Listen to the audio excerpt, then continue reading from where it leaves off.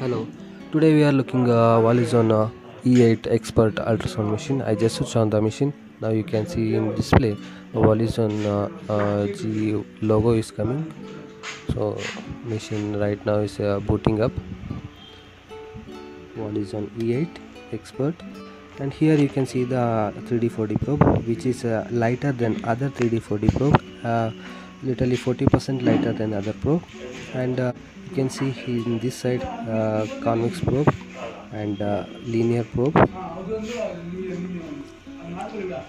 This is a 11L linear probe, and you can see this is the console, and below that you can see the active ports available. So three active ports are available, and one is parking port.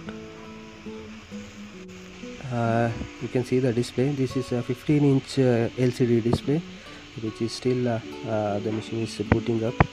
Once the boot completed, you can see the scan area in this machine.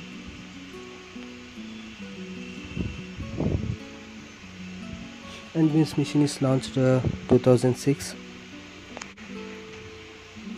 and see you are seeing a touch screen, which is you will get 10.4 inches of the touch screen, and this 120 kg of this machine.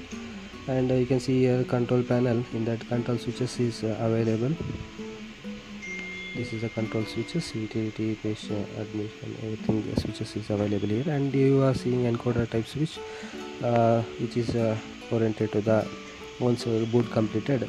You can see that options in the touch screen. So this is the alphanumeric keyboard.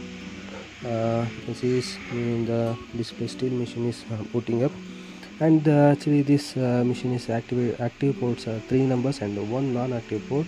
And this maximum depth of field is 0 to 30 centimeter, and minimum is 0 to 1 centimeter, that depth field. And in this hard disk you will get a 160 GB hard disk. And now boot completed, you can see the scan area and the options and measurements. In this monitor you can rotate like 180 degree, and monitor also you can tilt it like 90 degree. This can you will be used when you need to machine it to ship, or you need to clean the machine. That time you can use it, or after complete the exam, shut down the machine, then you can wrap it with a clean cloth. That time you can hold it. And this arm also you can adjust up and down, like 40 45%, 45 degree you can adjust it up and down.